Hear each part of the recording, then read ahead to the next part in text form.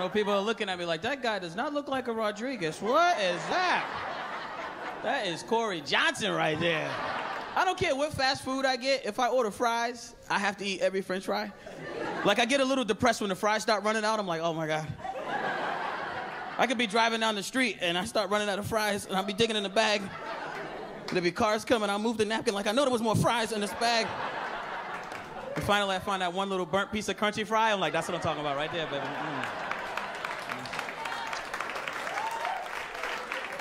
I haven't driven in a while and bought fries, but the other day I was cleaning my car and I found some fries in between the seat, and they look better than the day when I bought them.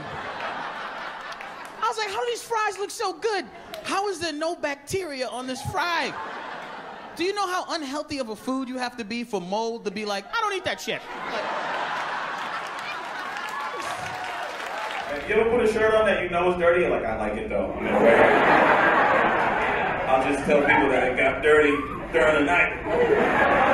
How do they know the difference, right? I give it the smell check, I smell the bits, I'm like, this smells great, I'm wearing it. Jeans hide dirt like a winter coat. When's the last time you washed your winter coat? Never. People lose their winter coat before they wash it. They're like, I don't know what happened to it, I just lost it for like 2 years. It's the dirtiest item of clothing you have, that freaking winter coat. Snotty sleeves. I don't care how clean you are, at some point you'll be like, you did that at some point. Ever see an adult dude with just a streak of dry snot down his sleeve?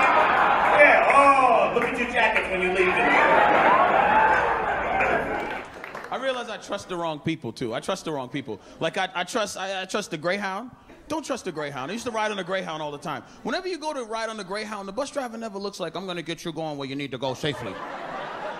The bus driver looks like, if we make it, we make it. Get on the bus.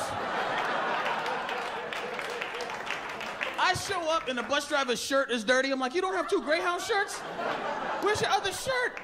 And then I get on the bus and he doesn't even care about the other cars on the road. I'm on the bus, he's just pushing this little Honda Civic off the road. And I'm looking out the window, I'm like, oh my God, you better move, man, move! This guy's gonna kill you, move! And then I realize he can't see me because the windows are tinted and I'm black and... Hey, I'm Corey Rodrigues.